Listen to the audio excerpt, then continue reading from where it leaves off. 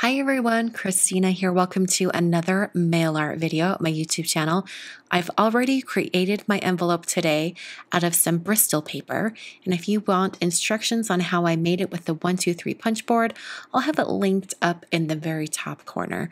I've posted 2 videos today, and the first one was the actual creation of the envelope, and now I'm going to show you the decorating of the envelope.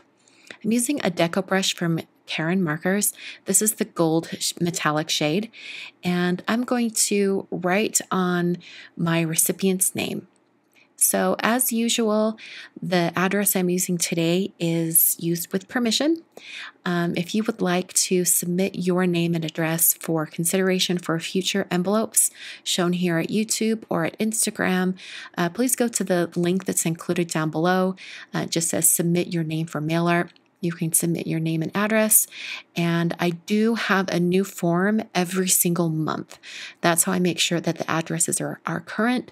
So even if you submitted your address 3 months ago, you'll want to submit it again because I'm not looking at things that were submitted 3 months ago. I'm only looking for addresses that were submitted during the current month. So just a little tip for you guys.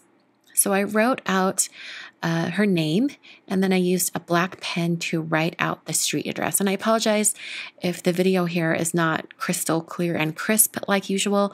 I forgot to zoom in on my camera, so I just zoomed in while I was editing, and it lost a little bit of quality, but you guys get the general idea of what I'm doing here. So this is a waterproof black pen. It's great for addressing envelopes. And I use this same black pen on both the address for the recipient and also for my address on the top flap of the envelope. So now that I have the name and address on the envelope, I'm going to create a mask that goes over that whole area. I've got a light pad here. I'm going to plug it in and turn it on, and that's going to give me some light from underneath so that I can trace the area over the name and address. So I've got some masking paper from Simon Says Stamp, placing that over the top, and then you can see through it. I taped it down so it wouldn't slide around, and then I went around with a pencil and I left, maybe just a little shy of 1/4 inch around this area. I'm going to be masking off the name and address so that I can do some ink blending over the envelope, and it will protect the name and address while I do that. So I used some scissors and cut out my mask, and then I was able to peel off the back of the mask and adhere it back down onto the envelope. Now I did have to use my light pad again for this step so that I knew exactly where to place the mask. So you can see I'm just going to kind of hover it over the top there until I can see that I'm in a good spot, and then I'll go ahead and press down and rub my hands over that entire mask so that it's nice and flat. So at this point, I'm going to get rid of my light pad. By the way, if you need a light pad for your crafting, I'll have the one I have listed down below. It's super inexpensive, and you can order it on Amazon. I'm now using some Post-it tape. This is 2-inch wide Post-it tape to mask off the flaps so that I can ink blend all the way up over the edge of this envelope, and it's not going to put any color on the flaps themselves. So I'm using distress ink today. This is the color Aged Mahogany, and I'm using a blender brush from Honeybee. And my ink pad is pretty dry, but you know what? I went with it because I wanted a lighter shade for this first initial blend. So after I had that done, I grabbed a stencil, and the stencil I'm going to be using today is from Stamperia, I think it's the name of it, and it's this really pretty damask pattern, and it's the perfect width to go across this envelope. So I placed that on top, and I just held it down with a little bit of washi tape. So before I go in and blend again with that same color, I used the Reinker for it. And unfortunately, my Reinker was many, many, many years old, never been opened, and I think it got a little goopy. It needed a little water to dilute it and bring it back to the right consistency. but it was still a little thick. I eventually did add enough water to that Reinker bottle to get it back to its correct consistency. But for this initial blend, the color was pretty intense and it was a little goopy. You can see I've got that area up at the top where there's a lot of ink, and there's down the bottom corner as well. I just grabbed a paper towel and just kind of dabbed up as much of that thick, very concentrated ink as I could. I don't fault the product itself. This is just a matter of using a very, very old Reinker.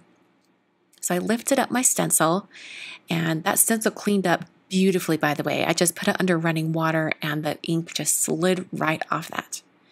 So I used my paper towel to pick up any more of that gloppy ink, just a few more little spots. And then I just didn't want to have it there, so I started to kind of rub it a little bit, and it kind of blurred the design. I'm like, you know what? This makes it look even more like a tapestry or even like wallpaper. So I kind of just rubbed my paper towel over everything because it kind of just blurred it and made it look really cool. So I peeled off the masking tape, or the masking paper, I should say, and I have nice clean edges, and my flaps are still white. So that's exactly why I use them.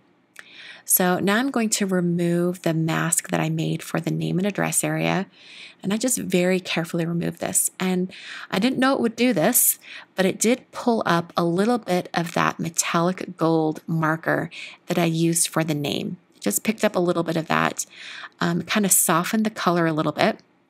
I didn't know it would do that, but I'm okay with it. It still looks pretty gold at this point. So I just peeled all of that off.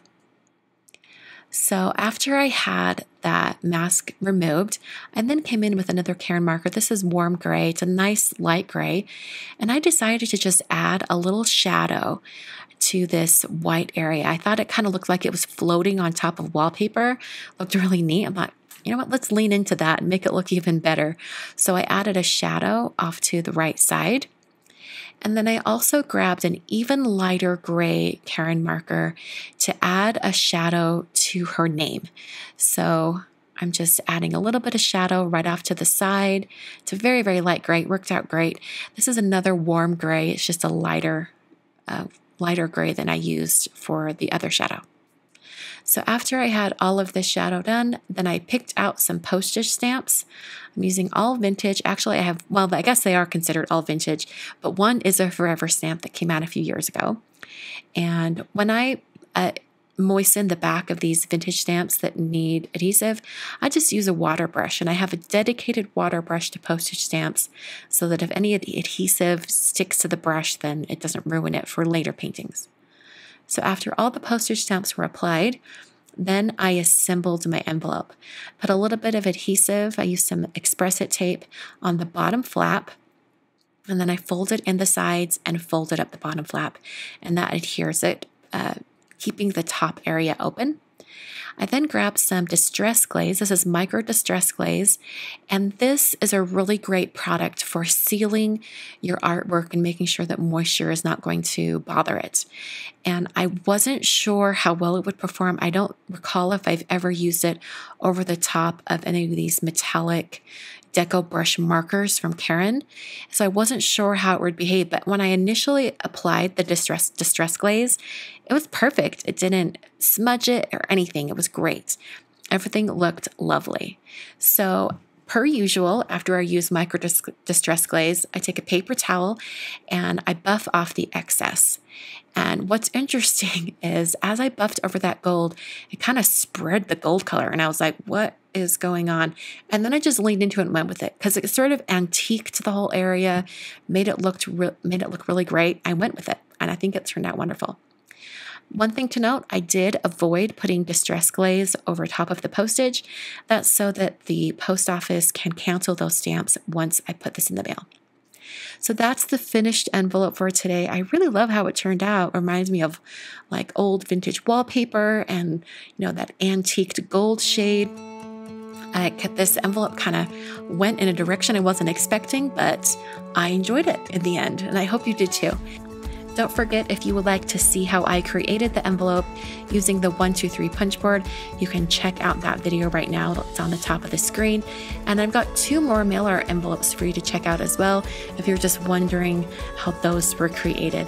Thank you so much for watching today's video. I will be back tomorrow with my regular Friday live at 12 noon Mountain Time. Hope to see you there.